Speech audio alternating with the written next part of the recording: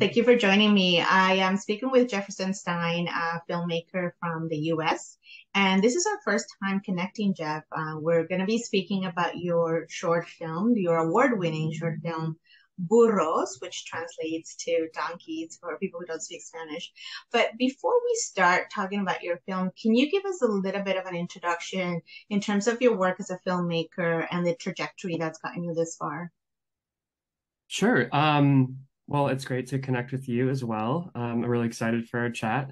I'm originally from Texas. I have been making, movies since I was six. I had like the old VHS camera with like the big tapes, that you could Yes. record. I think my grandma got it for my mom and dad when I was born and to kind of like film me. And so my Wow. the camera that my baby videos are on was kind of like this dusted it off and made Mhm. little tiny dumb movies when I was a little kid. And that sort of transitioned into doing kind of like acting and theater. And then my theater school or my theater program had, they started a film program. And that's the first time I got to kind of be behind the camera in a more Mhm. organized way.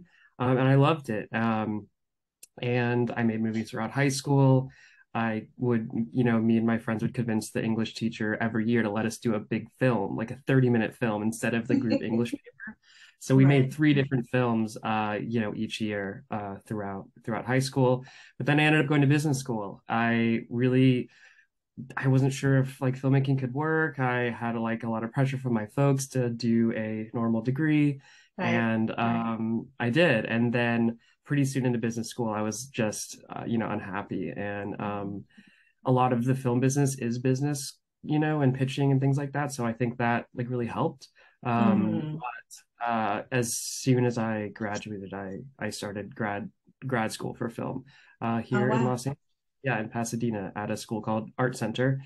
I only applied to one school. This was like the school I wanted to go to. I met the dean of it, and I went. And so like I don't know, I never graduated film school because I left to go do commercials in Dallas. So a company in Right. Dallas signed me to do commercials. I did something like maybe 100 commercials Oh, wow. starting when I was like 25. So I got just thrown into it and got to do a lot of different genres because Dallas is a secondary market. Yes. It's so I didn't have to specialize. I kind of just whatever they threw at me, I would go out for. So Mm. got to do like food shoots, for like TGI Fridays, all the way to like dirt bike stuff and like Oh, wow. acting, comedy, drama, everything. And then after I had enough of that, I was like, I need to make a proper short. So I made my first short, which Hmm. was like at budget, and Yes. that was this film. And it's been amazing. The whole experience has been more than I could have ever imagined it would be. I wrote this Mhm. film at like basically doing 2000s in 2016. I was in Texas and I got really into politics that I had like in a way that I really hadn't before and Mhm. just wanted to learn like how all these systems were working. And that eventually led me to wanting to know what life is like on the border because Texas is a border state and it's something you hear about your whole life there. And it really got Mhm. brought to the forefront then. And Yes. I wrote this film pretty soon after that, like, I think 2017. And I just kind of like sat on it for 2 years because I just I was like how are we gonna make who's gonna go for this, right? Like Mhm. I'm not from the nation. I'm not it because it was always specifically written in cells.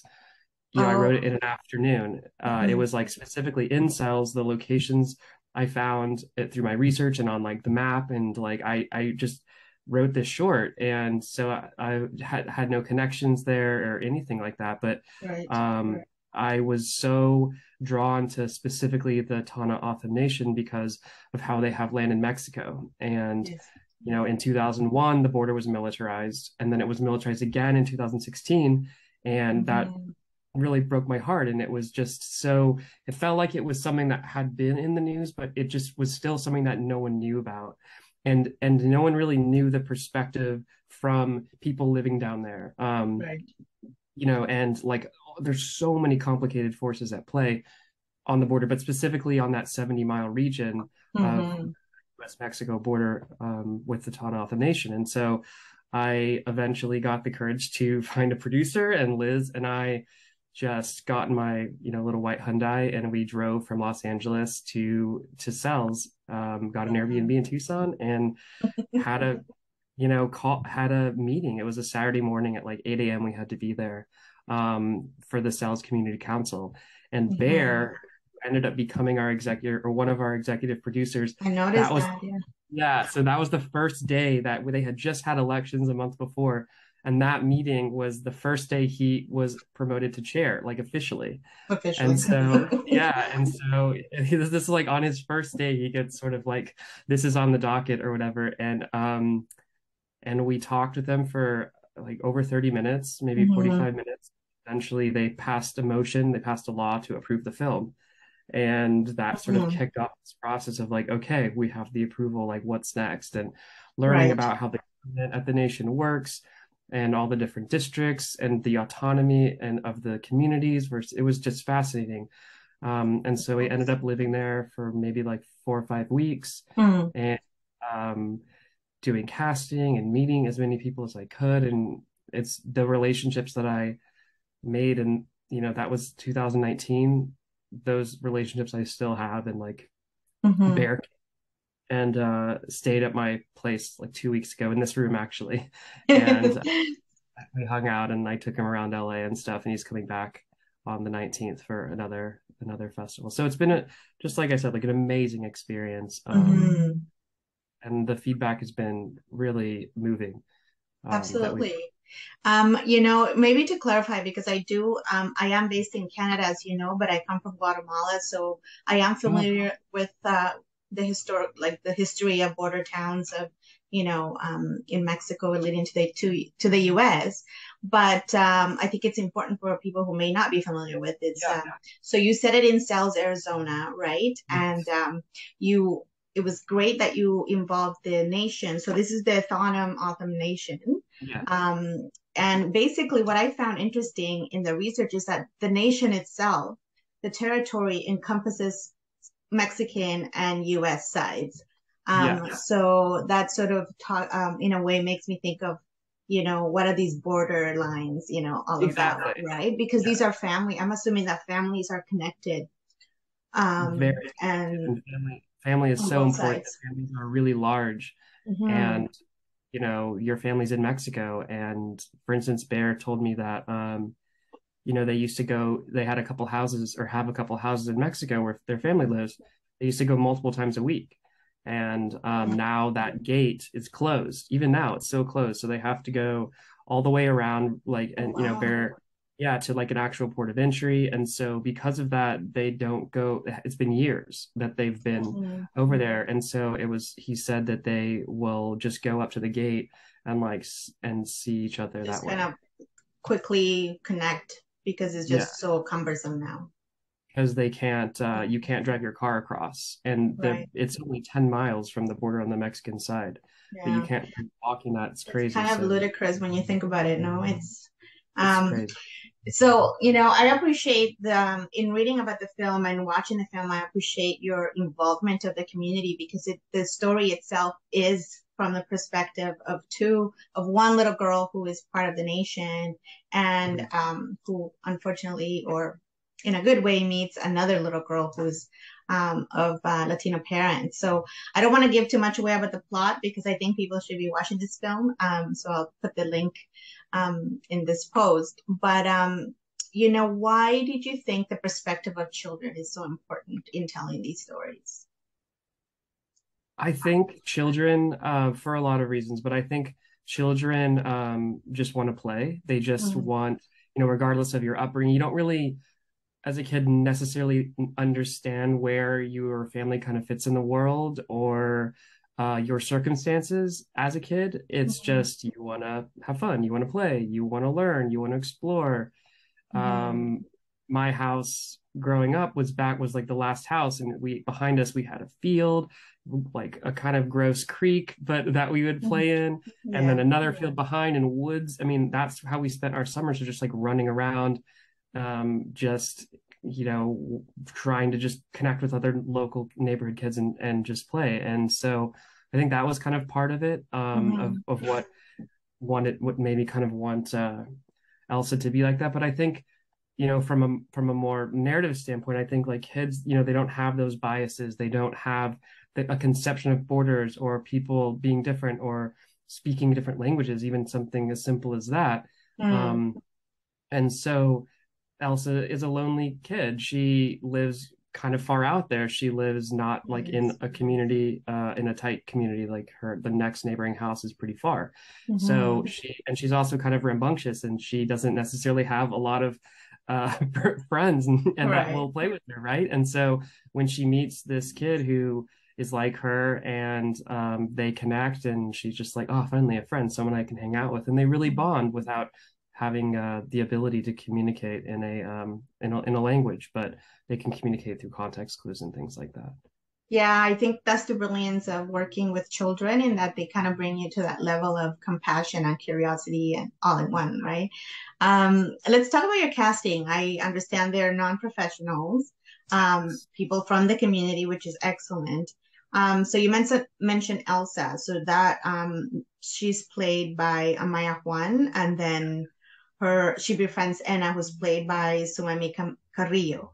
So how Yeah, did you connect with each of them, and was it easy? How hard was it to find a cast? it was it was hard, it was challenging, but once we found them, it was just Mm, like we knew it was them. So it was challenging and rewarding. We held a traditional casting at the Nation.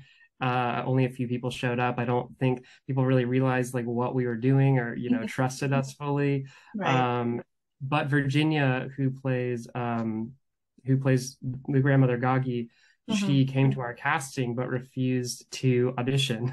And when I met her and talked to her for 5 minutes, I was like, this is her. She needs to be the one. It took me like weeks of calling her and trying to find someone else to play her before she was just like, okay, I'll do it. And I was just like, Right. yeah, it was really a word of mouth, very organic casting. We met a lot of community members at that original community meeting, and were introduced to more people. And Liz, who's my producer, Liz Cardenas, she's comes from a background in the news, a journalistic background for the Dallas Morning Hmm. News, and she was really on top of it, and like had her notepad and had Right. everyone's names organized, and was really integral to finding Amaya. And we connected with Amaya's aunt, who was one of the people who brought back Toka to the community. It's the sport you see in the Yes. film, and so we went to a couple practices, and then we finally went to, everyone was like, you got to find Amaya. Amaya would be perfect for this. We just kept hearing her name.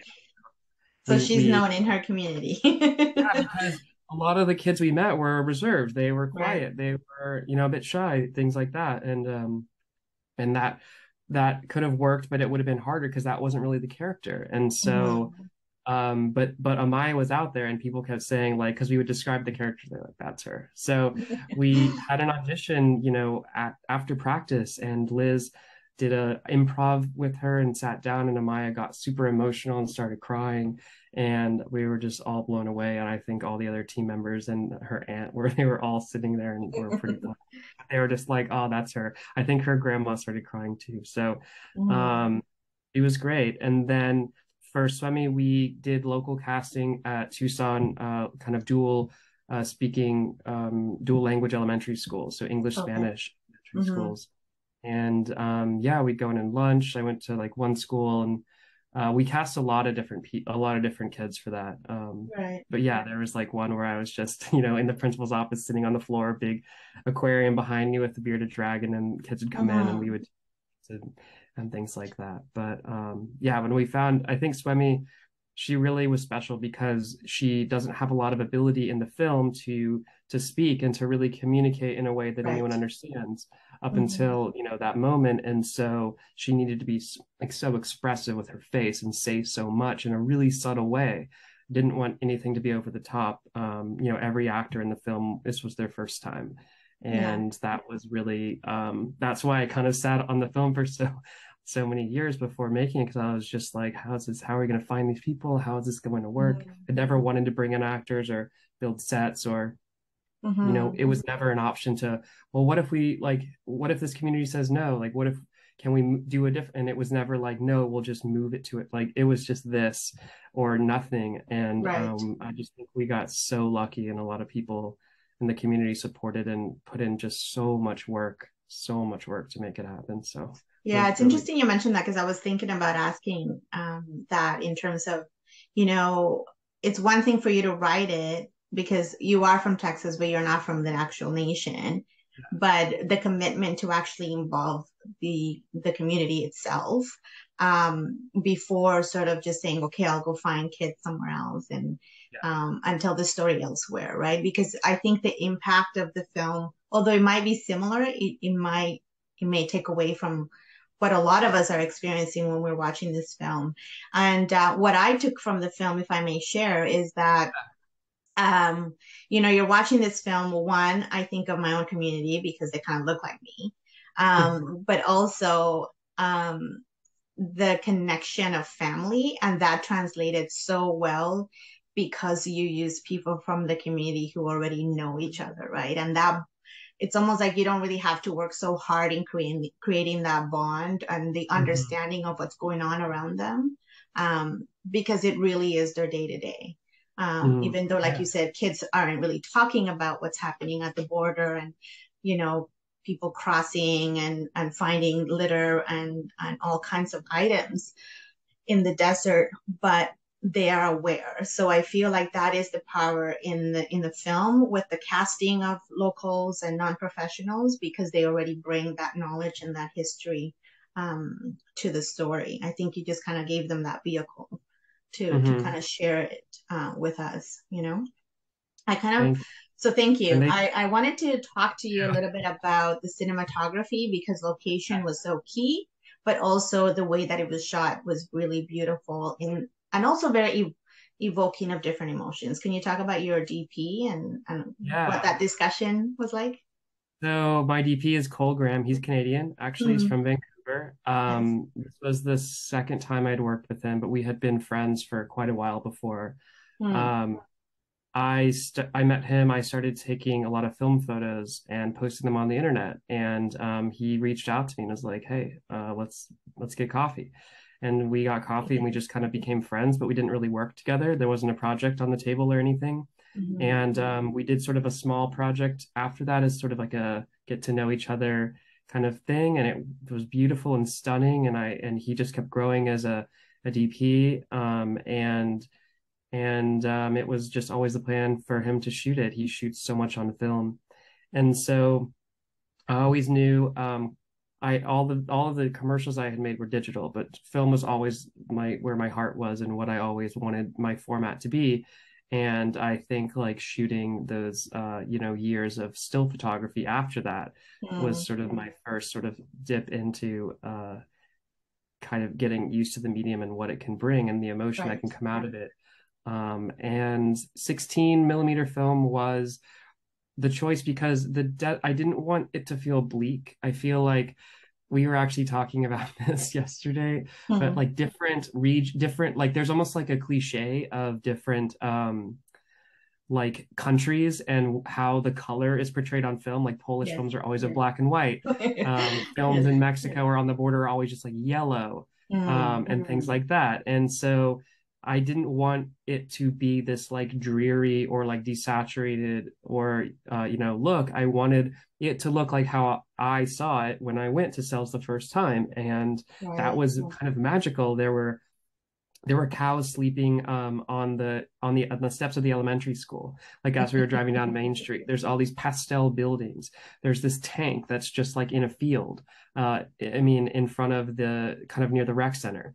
And so I wanted to portray all those colors, and I wanted them to really pop. And 16 gives that kind Mhm. of and that texture and those colors. And 16 is sort of a smaller medium to 35, right? It's sort of like this Yes. miniature Mhm. version, and that kind of we wanted to frame it all from like a kid's perspective. So like anytime we could do that, we did. So 16 is sort of a lesser version or a smaller version to like 35. Mhm. We shot in these anamorphic lenses, these beautiful, beautiful, just optically perfect anamorphics, but they Mm-hmm. weren't the full anamorphic, right? They were like Right. a little bit less. They were in between anamorphic and spherical. And so that was like another thing that we were always kind of at the time saying we're making like a mini Western, we're making like a mini adventure, a mini epic. Mm-hmm. And that's kind of where the title comes in as well, because like burro is Mm-hmm. a smaller burrito. It's just like it was one of the first foods that I'd heard about them, and the first foods I ate when I got there. And so I was like, this is it. This got to be this. We went to the burro stand and everything, and met with Mondo. So I that like was that. kind of the thinking with, thank you, with the cinematography in terms of the color and the lenses, but it's very still out there, but it feels like there's like this energy, and I wanted to tell it in this kind of objective way. I didn't want to force any views, or kind of like say this is what I think, or like this is my solution, because Mm.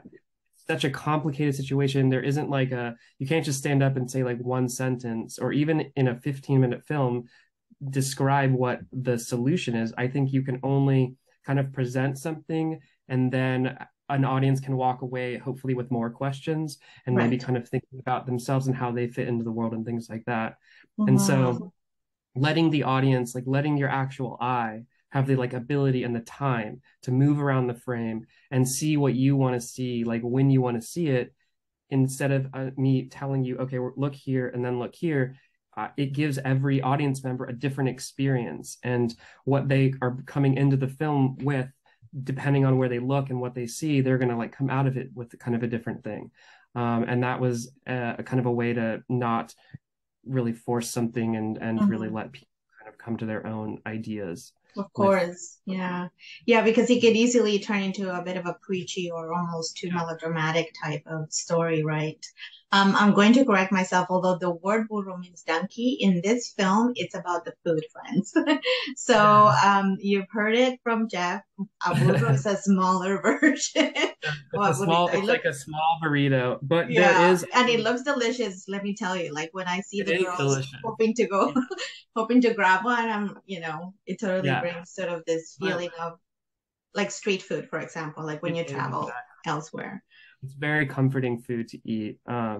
And it's something that like families make, and it's very tied to family. But Mm, the donkey connection is also like very important, because there's a mm, bunch of there, because a burro is someone who kind of like brings like drugs across the border. It's the name of a person who does that, but mm. it's also a lot of times brought on the backs of donkeys. And Exactly. so there's this whole issue, because well, also the whole thing, like donkeys are smaller horses, right? So we have Yes, that yeah, yeah. as well, right?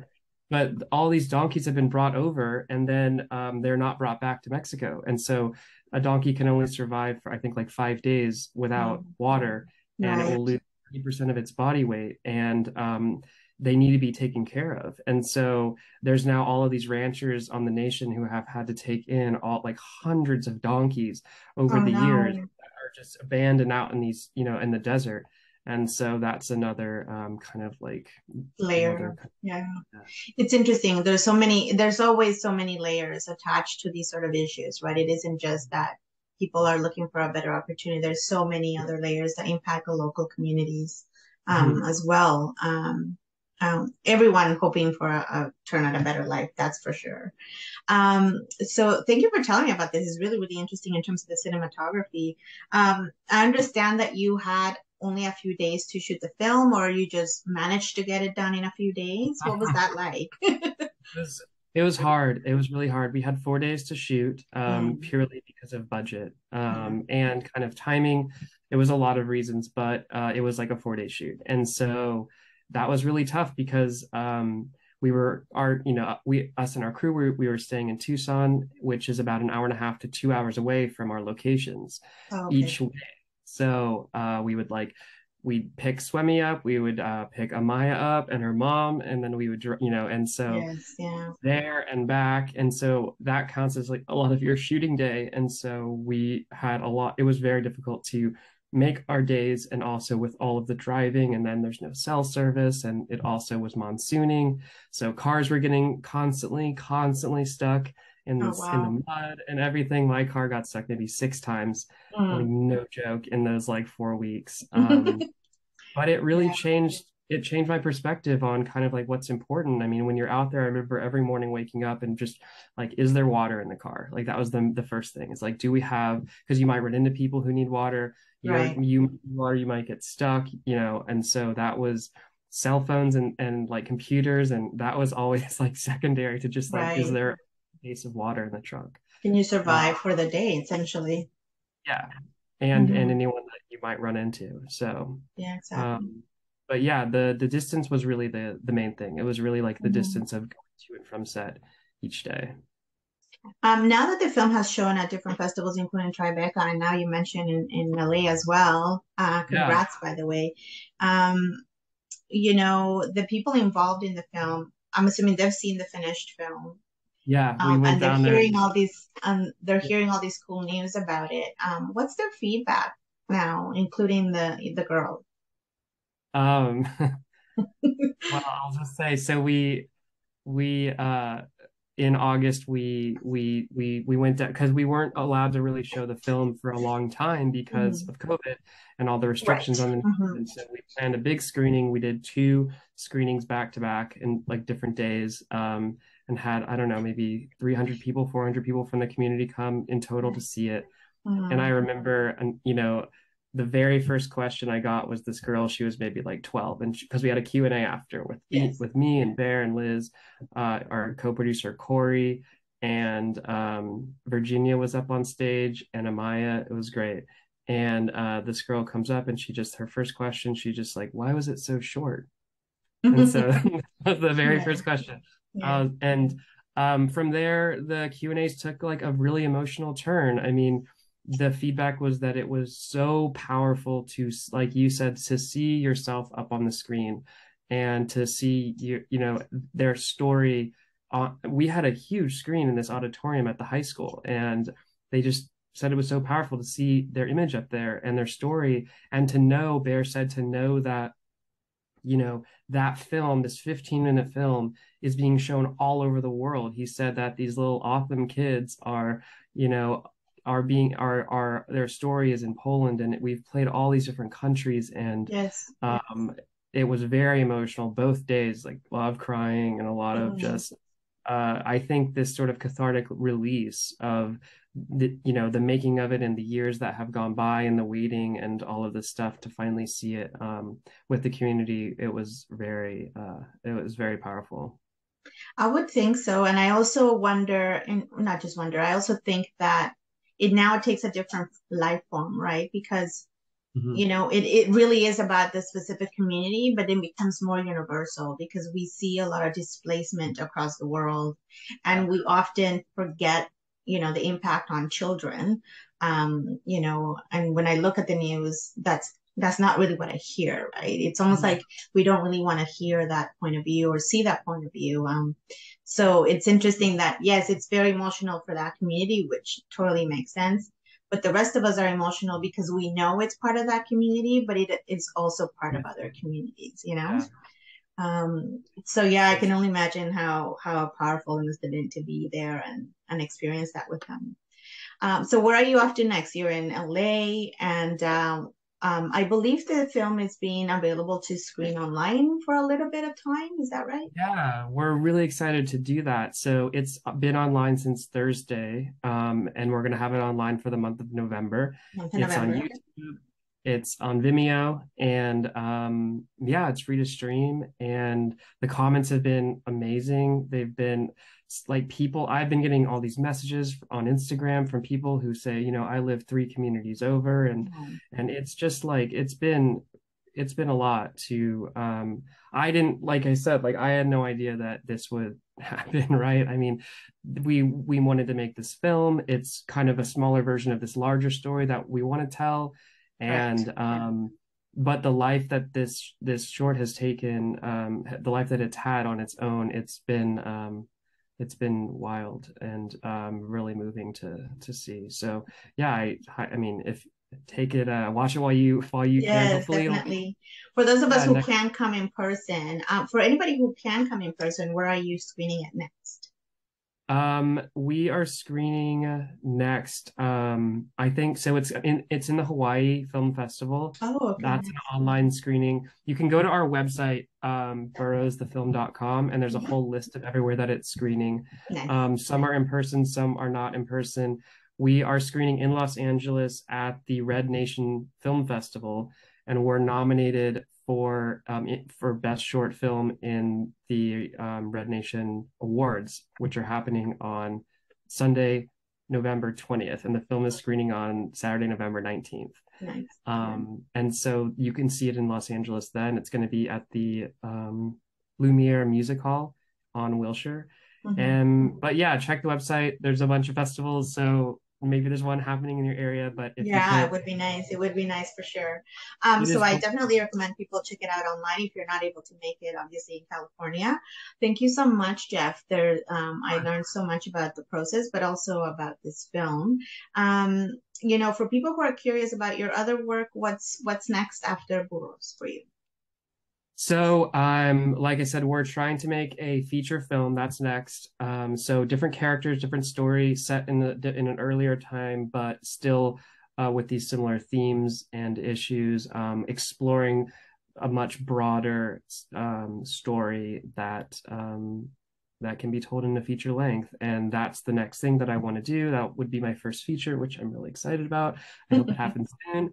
And then I'm also developing a documentary series about the sport, toca. And I want to bring in native directors to direct all the episodes. And we are going to kind of focus on the community because the sport is so fascinating. It's only played by women.